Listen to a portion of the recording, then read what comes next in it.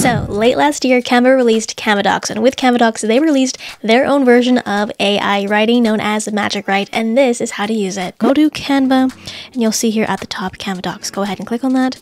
Just click Start Writing, and if we see here, click on this button here, plus button, click a Magic Write, go ahead and enter in your prompt and try to be as detailed as possible and give Canva time to generate your query. As we can see here, this is a 1,000 word blog post. Again, keep in mind that you can only use Magic Write for Canva Docs, but do let me know if you try this out. Did you know that you can use the paintbrush tool in Canva to copy over photo filters? Let me show you. Let's say we edited this photo here of this house here, and we went ahead and increased the brightness, contrast, saturation, brought down the shadows, and let's say we liked the look of this photo and we want to replicate it to this second photo. Now we could go ahead and take all of these toggles here and do the exact same thing to this photo, but in this case what we can do for ease is go up to the three dots up here that I clicked on, click on the copy style, make sure you're already selected on this first photo, and then all we have to do is, if I zoom in here, if we click on the second photo here, we can see that it has applied the same adjustments to the first photo to the second photo here. Now, this might not be the best example of this, but this is how you can easily copy over the filters and adjustments to different photos on a page without having to go through all the extra work. Everybody knows that on Canva you can hyperlink elements, but did you know that you can hyperlink your email address? So if somebody clicks your email icon on whatever design that you have, it will open up a new email draft in the preferred email system. Here I have a resource page I created for the women of the Wolfpack because I do some trainings in that group. So in this case, I created a page that I can share through Canva as a site. Now in this case, I have my resources at the bottom here, and I want to link my email to this specific icon. So let's click on this. And then we're going to go up to the top button up here, the three dots, click on that. Then we'll see the link button. So click on that. Now all you have to do is literally just paste in your email, hit enter, and you can see it says link added. Now notice if we click on this again, it says mail to your email address. Now to check this, what we can do is either download this as a PDF, but in this case, I'm just going to open it up as a presentation, open this as a website, and we can see if this works. So sorry if this is really small, but down here, if we click on that, it opens up my mailbox. And now you can send an email to me. One of the things I love about Canva is the library of elements you can play around with. So here's how to save your favorite elements and never lose them again. So here I have a subscribe button, and let's say I really like this and I want to use it on a different design. So I want to save this. So I'm going to click on this element, and if we go up to this I button right here, click on that info. Now what we can do is either star this or add this to a folder. In this case, I'm just going to star it. Okay, now how do we find that specific element in the left-hand tab here? So where to find this, we're going to go to the projects tab here. You can see that projects, click on that. And currently we were in the folders section, so usually you would open up into all, then we're going to go into folders and we'll see the start section here. And as you can see, that is that exact subscribe button, but again, it's in its original color, but you can change the font or change the color of this element here. Did you know that you can edit photos natively in the Canva dashboard? Let me show you. Go up to the create a design button, click on the edit photo here, and we can choose a photo to edit in the editing window. Now it's going to create a pop-up. From here we can adjust almost everything, so you have a bunch of filters to play around with. You can also adjust the regular toggles, brightness, contrast, things like that. We can also crop this as well. Oh, we'll do this freeform.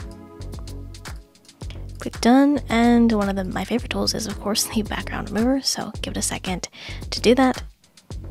And then you can see the before and after, the comparison, and then you could save this design, download it to your computer, use in Canva, or save to Canva. But in this case, I would use these photos for my YouTube thumbnails. This is how to use the paint drop tool in Canva to find the hex code colors from different images. Check it out. Let's say we wanted to find the color of this purple color here to match this to the background, which is now white. So let's click on the background here and go up to the top corner, click on the color, and now we want to click this, and you'll see here there is this tool drop button, so click on that.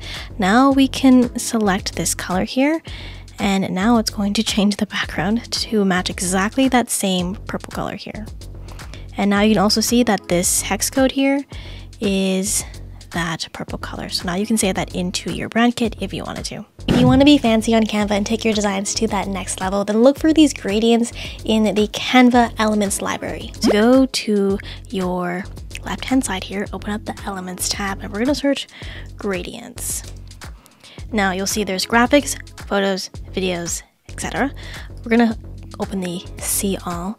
Now my favorite ones to use are probably this pink one, this purple one, and this cyan one down here, which is a pro one. Now these ones are free, so let's just click on this one. And the nice thing about these types of gradients is that you can actually change the colors versus the other ones. You can't really do that. So let me just change this here, and let me just close out this window. And as you can see, you can use the gradients like this, and of course you can switch them around and you can make it come from the bottom. But let me know if you like these gradients. Let me know if you try it out. Be honest, are you using folders on Canva? Because if you're not, why? It's going to make your life so much more easier. Let me show you. So if you were creating your YouTube thumbnails in Canva, what I suggest you do is to create a folder of your YouTube headshots. So open up the projects tab here, and then we're gonna go and see add new folder. In this case, I have already made my folder here, so I'm just going to open it up. It's in graphics, headshots. Now if you want to add more photos, go up to the add new, and then you can go into upload and import your photo here. So I'm just going to use this one. Now it's already uploaded into this specific folder here. Now how do we use it? So open up your design here. Now on the left hand side here, we're going to open up the projects tab, click on that. We're going to go to folders. We're going to find that named folder. Mine is headshots. It's here, and we uploaded this photo right here. Click on that, and it's going to be imported into your YouTube thumbnail design. So I hope you guys try this out. Let me know how it goes. Did you know that in Canva you can embed another design into another design? It's design inception. So in this case, I show you how to embed your seller's guide into your listing presentation. Check it out. First, we have to go back to your Canva homepage, find the design you want. So in this case, I want to embed my seller's guide into my seller's presentation. Now go up to the share button, open up more, and we are looking for the embed. Click on that, and we want the second link here, which is a smart embed link. Copy that, go back into your other design.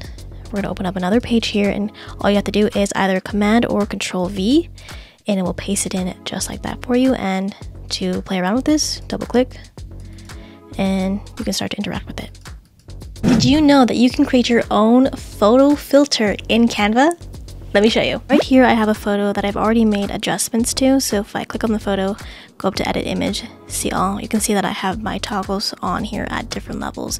But let's say I want to copy over the exact same filter as this previous photo to this photo here. So in this case, what we can do is click on the first photo, go up to edit image, open the See All tab. Now at the bottom here, we'll see filter code.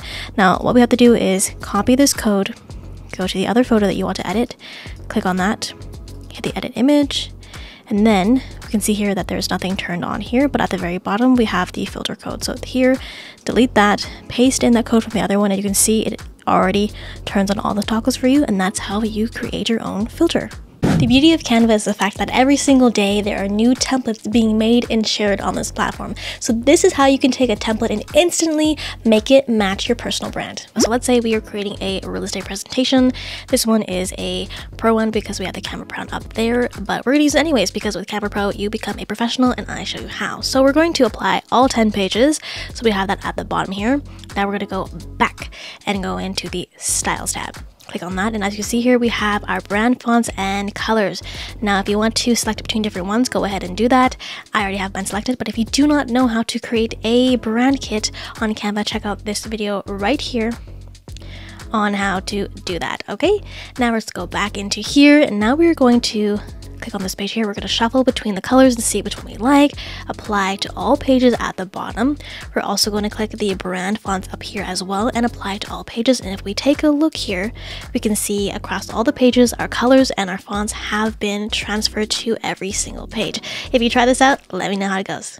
You can create some really beautiful and intricate designs on Canva, and that's kind of where things get tricky. Here is a super underrated tool that nobody really talks about, and that is the lock tool. Let me show you. Here I have a seamless just listed Instagram post, so it's one long canvas. So here I have a gradient. Right now it's loose and it's not locked down. So inevitably I keep moving it around when I want to change my text. So the way I handle this is by locking it down. So you want to click on the element you want to lock down, click on it.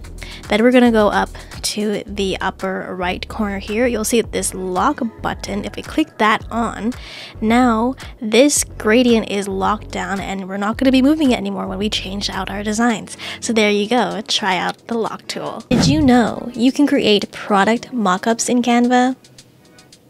Let me show you. Go to the main page of Canva. On the left hand side you'll see smart mockups, and keep in mind that there are free ones and pro ones, so just make sure you take a look at the right lower corner. In this case you can use smart mockups for print, packaging, apparel, anything of the like. In this case I like to use smart mockups to promote YouTube videos, so I'm just going to use this one here. This one is a free one. All you have to do is select.